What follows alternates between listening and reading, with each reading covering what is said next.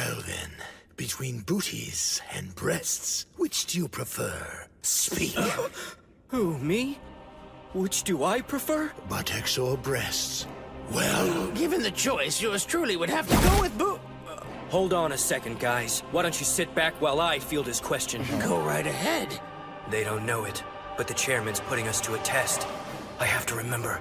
Which one was it? Evita! Argentina! Booties are what we love! you have answered wisely. Allow me to share with you a motto I believed in throughout my life. Nobody who is an ass man can be all bad. Agreed. Freaking jackpot! So then, does that mean you'll postpone our expulsions, Honorable Master Chairman? No. I cannot in good conscience give my approval yet. After all, your claims to be ass men could have been disingenuous scheming. Who knows? Why did you choose butts?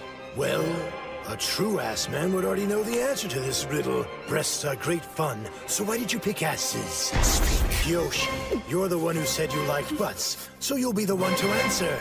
Understood. What was right in their faces? But the posterior.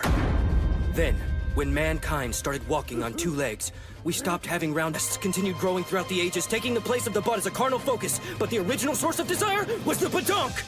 Boobs are a substitute, frankly!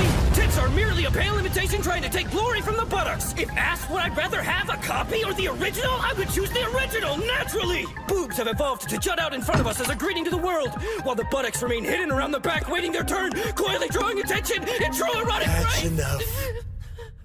You have proven to me beyond a shadow of a doubt that you're a bona fide ass man, Kyoshi. A well thought out answer, kindred spirit of mine.